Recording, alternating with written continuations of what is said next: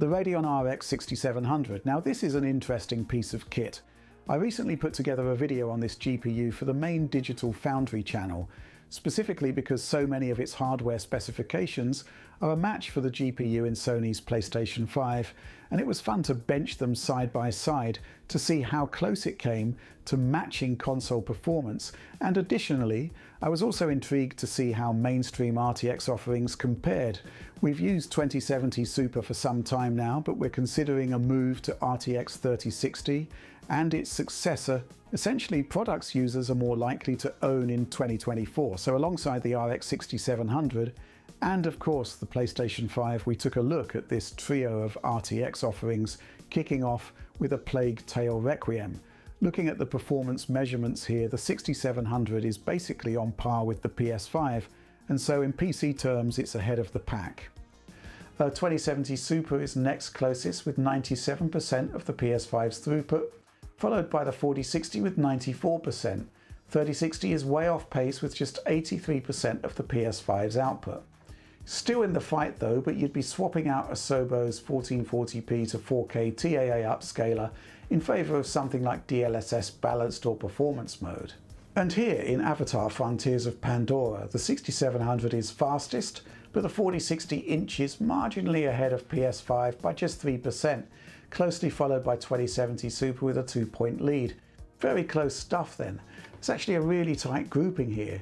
RTX 3060 has typically lagged, but you've got 92% of PS5 throughput here. If that feels lower than expected, bearing in mind the RT focus, it's worth remembering that Ubisoft Massive's RT implementation on consoles is custom. You're not quite comparing like with like here. And revisiting Alan Wake 2's quality mode, again a really close grouping of GPUs here against the console, but intriguing to note that only the RTX 4060 actually beats the PlayStation 5 here with a 6.3 percentage point lead.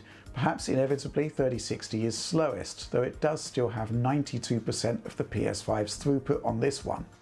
However, things shift when we move to the performance mode targeting 60 frames per second. Here, the only card slower is the RTX 3060, which still manages to deliver 96% of the PS5's throughput. The RX 6700, it can be argued, is in a class beyond the 60 level NVIDIA offerings, and it does deliver the highest performance with a circa 11-point lead over PS5. 4060 is next, about 7% ahead of the console. Okay, so Cyberpunk 2077, it's kinda nuts in RT mode, right? We saw awful 6700 performance against PS5, but check out the results with the NVIDIA cards added. PS5 beats 3060 by 17%, dropping to 9% against 2070 Super. It requires 4060 and 3rd generation RT cores to get ahead of PS5 here, but the lead is still only around 3.7%. I mean, we've seen outlier results before, but this one is difficult to explain. We're pretty confident in how close the match settings are, and in the wake of this test we put some time into checking that the actual RT effect on the console is the same as it is on PC. Now the game only deploys local RT shadows in its 30 FPS mode on consoles, but we did some more matched comparison in other content. There's no real evidence that the precision of the ray tracing is any different. So yeah, all very intriguing. I did show the 6700 effectively matching PS5 in match settings in its performance mode, however. But this isn't especially an AMD thing. Rerunning the three-way head-to-head, but this time with RTX 4060 alongside the 6700, it effectively operates on par with the 6700. With DRS dynamic resolution scaling active, it maintains 60 FPS where the PlayStation 5 does not. Still thinking DRS isn't quite working as it should on PlayStation 5 though, as when you stop running about at speed, performance stabilizes. So again, showing the stats with DRS off, you get similar variances in performance on our PC parts. Curious to see the 4060 keeping pace with both PS5 and 6700 there. Okay, so let's try to wrap up this testing with some takeaways. I think our choice of RTX 2070 Super in our PC reviews has been a pretty strong one over the years in terms of saying that this specific class of card can deliver console-like performance.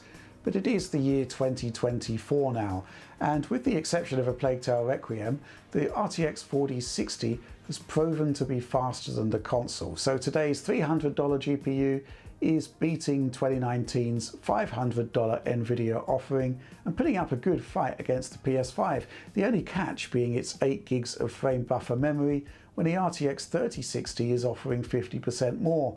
3060 is often a fair bit slower, but it doesn't struggle with The Last of Us Part 1's obscene memory requirements on high settings, whereas even the 10 gig 6700 and the 8 gig 4060 definitely do.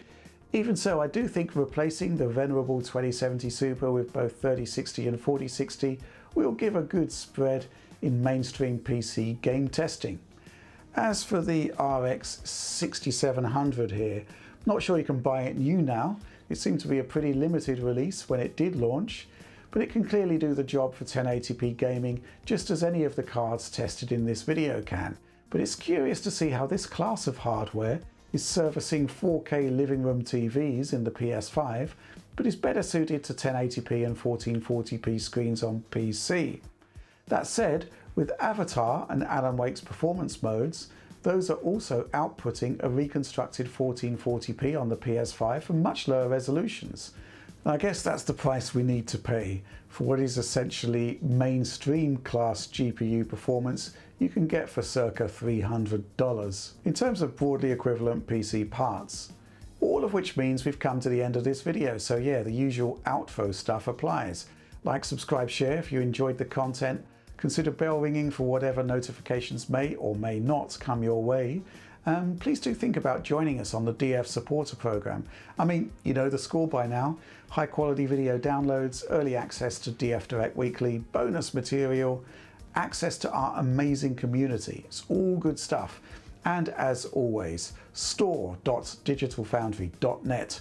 It's a wondrous portal to our various merchandising wares. But that's all from me on this one. Thanks for watching and supporting Digital Foundry.